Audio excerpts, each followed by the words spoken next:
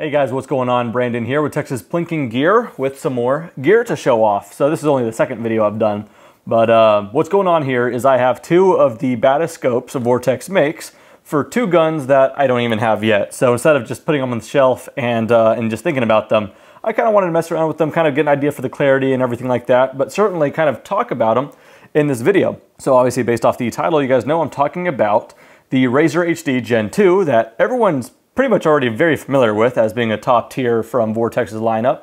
But then one that doesn't really get talked about too much is the one underneath it, which is the Razor HD AMG. Again, part of the Razor lineup, being, Razor being the top end from Vortex. So this video isn't so much a versus as if we're trying to pick a winner, but I just kind of want to compare and contrast, and just in case you guys are kind of tossed up on them or just kind of in the market for a high-end scope, this one's a whole new one for me. So I haven't opened up these two yet, so we're going to go ahead and unbox them, kind of get some first impressions and play around with them without the rifles. But anyway, if you guys want to see that, just stay tuned, hopefully within a month or two on the main channel, Texas Plinking. Otherwise, let's just talk about it real quick. Before we unbox them and kind of compare and contrast them though, real quickly, a note about Vortex in general. I think this is a company that has a overall reputation and everything that and opinionated in the industry that about 90% or 95% of people would say something positive about it. There is that last, I would say about 5% who would say Vortex is cheap. I've tried one, I don't like them. Here's what you have to understand about Vortex. They're really cool what they do, being the kind of everything brand. Schmidt & Bender, Night Force, they're never gonna make anything economic. That's just their role. That's their niche, military, police, high-end, that's all they play. I would say it divides out to about 4 different departments. I would say it's Chinese, Philippines, Japanese, and American. That's kind of the tiers Vortex works. To give you a quick example, the Diamondback Tactical as the Chinese series, $350 scope gets you, a great reticle, first focal plane, 0 reset. Overall, it's kind of stripped of certain features, but it's a heavy-hitting optic at 350 bucks. Then above that, Filipino lineup, you have the Viper PST in the Gen 2s, made in the Philippines. Those can go even out to $1,000 and under. But all of a sudden now you have better glass quality, you have illumination, tactility is way improved, and that's a great optic for recreational shooting, amateur shooting, competition, all that kind of stuff, certainly. Above that is what you guys very well know with the 1-6, the 1-10, 3-18, 4.5 27, and now the LHT, the hunting tactical kind of crossover, the Razor series, that's the Japanese lineup. Same with the red dots as well. But then there is one above that that's not so much talked about, like I had mentioned, the American lineup. So the AMG Huey, the UH-1, is made in America as the holographic sight. But as their rifle scope, this is in fact made in America with a German reticle. Think about Japanese and German where we're talking about overall glass quality and everything though. If you talk about camera, I'm using a Sony right now, Japanese, Leica, and who else? Zeiss, German. So these are the top tier stuff. However, the scope itself assembled in the United States. That's for the Razor HD AMG. All 4 of those tiers are covered by the Vortex lifetime warranty. Some people kind of gripe on that and say, oh, well, the best warranty is the one you don't need. Very much so true. However, when you're dealing with kind of optics of the entry-level price point, the fact that they can replace them 20 years after you buy them, transferable, no receipts kept, you got to respect that. Truth is, though, the higher you go up through that little totem pole of quality, the less you're going to need that warranty, I can tell you that. My experience with a lot of Vortex optics with no bias, I do like a ton of different optics as well, don't get me wrong, I made plenty of videos with them. No bias, me personally, I really do like Vortex. That was a lot of talking, let's just go ahead and get into it. Packaging on the Razors, any Razor you ever buy is pretty awesome. Nice little foam protection here. You've got a little, what is that, inspection sticker, passed inspection by TJ. Thank you, TJ, you're the real MVP here. Razor HD Gen 2 rifle scope product manual. And this one specifically has the H59 reticle. This is an instruction manual on how to utilize the H59 reticle. We'll kind of talk about the H59 and reticle options later. Again, big old Team Vortex sticker, awesome. You get a cleaning cloth, big old sunshade. Let's see here, we got our adjustment tool, got a flathead, a couple little, this is made out of plastic so it doesn't mar this, but you could go ahead and use that to open up the caps for re-zeroing or putting the battery in. Little Allen key there to loosen the turrets, and again, a flathead. Got the battery in here with another Allen key. Redundancy, fantastic. One is none. Then that should be it minus the scope itself. The packaging on the Gen 2 was fantastic, but all of a sudden now the cardboard on this one is much thicker. You open it up this away, 2 manuals up there. Ooh, I didn't know that. These come with the caps right out of the box. Pretty nice. Some Vortex stickers, always cool. Again, with the torque rating bit there, again, I didn't know it came with the caps just like that. That's kind of convenient, really convenient actually. Cool, put that off to the side here. What's this here? Thank you for choosing Vortex. JJ, you also the real MVP, my guy. Another sticker, battery, put that off to the side. Cleaning cloth again, sunshade. It's a pretty stout sunshade actually. What do we have here?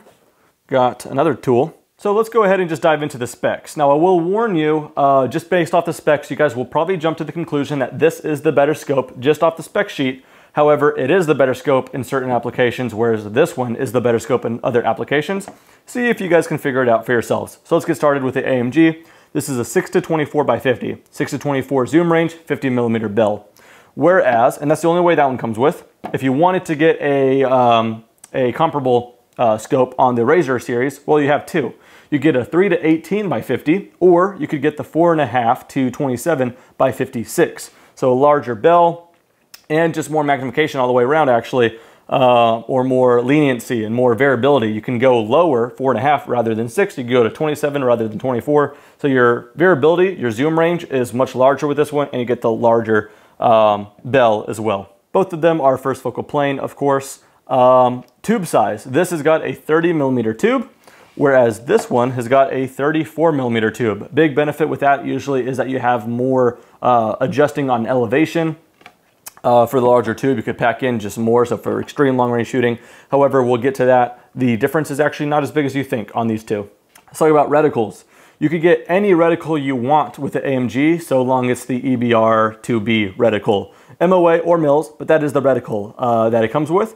And really, I have no complaints about that. It is a pretty awesome reticle, just kind of looking through it. I got some external, or some help with lighting here, so I'm kind of aiming it right there. I'll have to take a picture of that for you guys. Very, very clean reticle. I do like that quite a bit. You guys can get an EBR-2 or EBR-7C reticle with this, but you could also, it's expanded, obviously mils or MOA, just like the AMG, but it's expanded also to the H59 Horus reticle and the Horus Trimmer 3 reticle.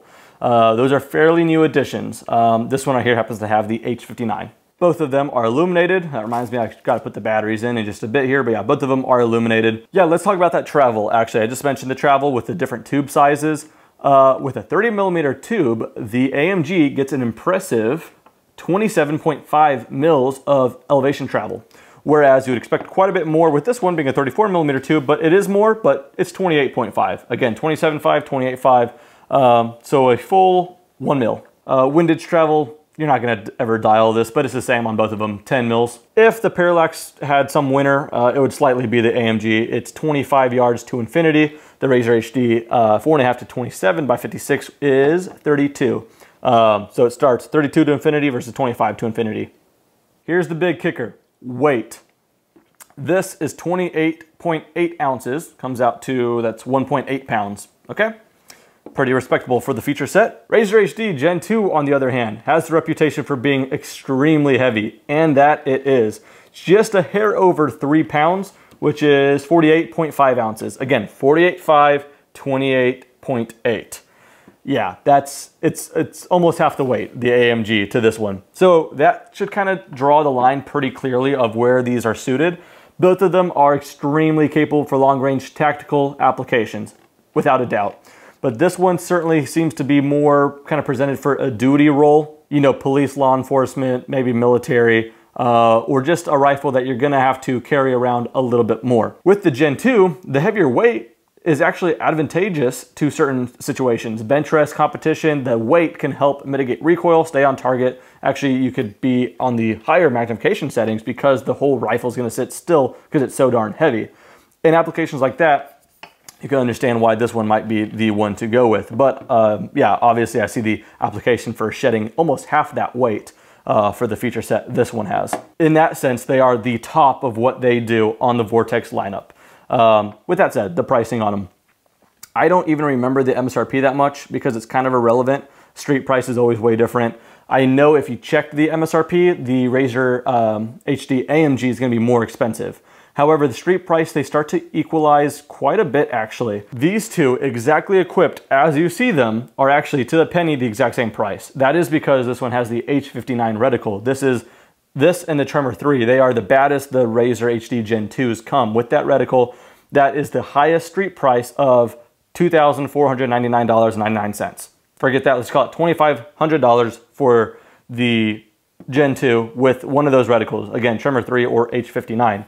Those reticles are not available with this one, but with the EBR7B, it's also $2,500 street price. However, if you get the EBR7C reticle, I can't believe I remember all that. If you get the EBR7C reticle with the Gen 2, it's gonna be maybe about a couple $100, $200 or so less street price than the AMG. So if you want just this scope with the same reticle, this is actually cheaper. I use that term pretty lightly because cheap doesn't describe either one of these. However, I would argue this. Although these are pretty pennies, as they sit, $2,500 each, they are even then well priced considering what they compete with. That's kind of the Vortex motto, really.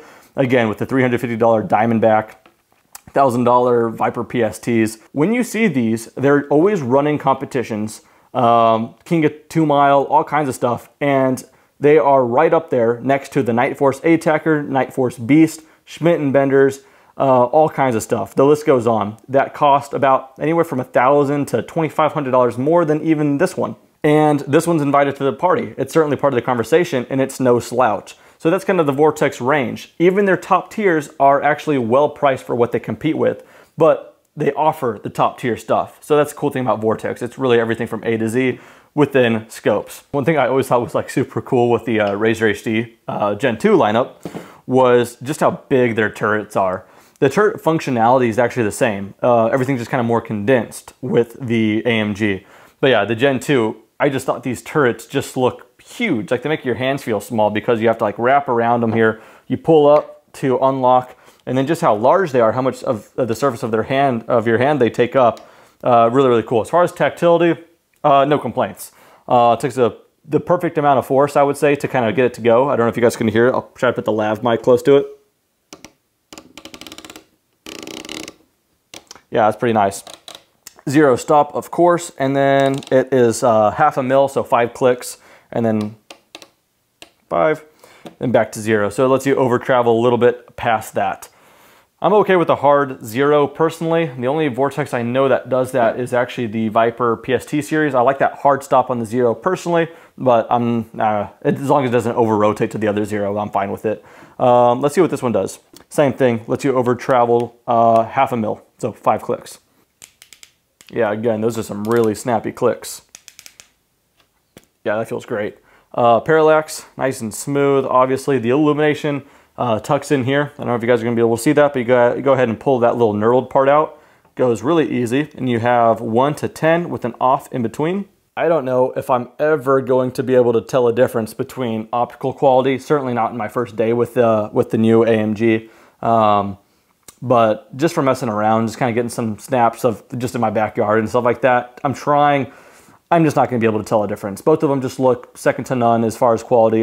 They look fantastic. They're very, very clean. I know the production's different on them, but they just both look just superhuman kind of clarity. Maybe things will kind of start opening up a little bit more. I'll kind of see a difference once we put a rifle under both of these and stretch it out to well over a mile. That is the plan on the main channel, again, within a month or two, so hopefully sooner than later. So yeah, I think the specs kind of speak for themselves, but I think for the real world applications that thankfully I don't really have to fulfill, yeah, if I was like a police, law enforcement, sniper, marksman, I think I'd rather have that one right there. But for me, kind of plotting down my lazy butt in the bed of my truck doing some long range shooting, yeah, I think I'm kind of still drawn to the Razor HD Gen 2, but these are certainly two very, very cool yet different scopes, but I thought I'd kind of shed some light on them. Either way, they are amazing.